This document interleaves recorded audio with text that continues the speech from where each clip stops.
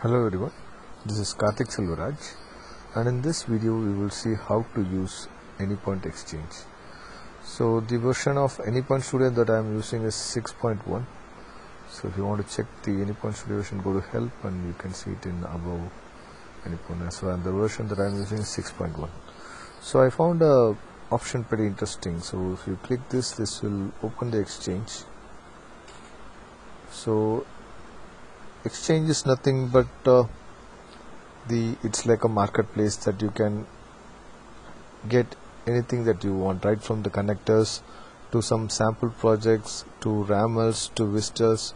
So everything is available in this particular portal. So what happens is, now let me just create a project, just a dummy one. Let's see, dummy. Okay, so you can see the list of collectors over here. So now it has got Salesforce, everything, and now I need Workday to be connected because my organization has introduced Workday and I need to have a Workday connected. So then how to download those connectors? So that's where this exchange is helpful. So you can either search over here for the connector that you are looking for. Okay, so just search and yeah, that's it. So you have got the connector. So just click install. So you have to agree to the license. So I have read, just go through this agreement and after reading it you can accept. So what it will do is it will install the Workday connector to our Anypoint Studio. So similarly you can download the connectors that is required for your projects. So for this example I took it as Workday.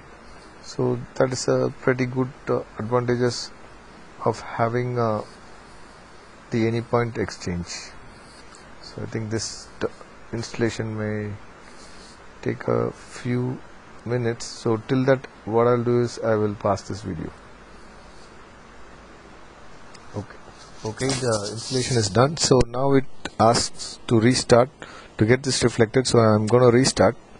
I'll press yes. Till it restarts, I will pause this video as well. So the Anypoint Studio has restarted now. So if you go back to the connectors list, if I scroll down, you can see that Workday connector has been installed.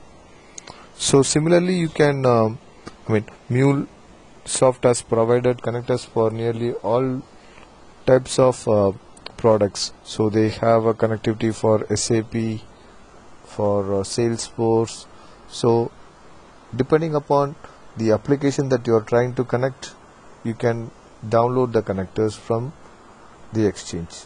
So it's not only for downloading connectors, you can also download sample projects from this portal. So that is the other feature that I found interesting with this particular feature. So you have so many options over here. So let me click the examples.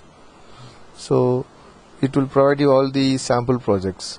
So if I want to learn about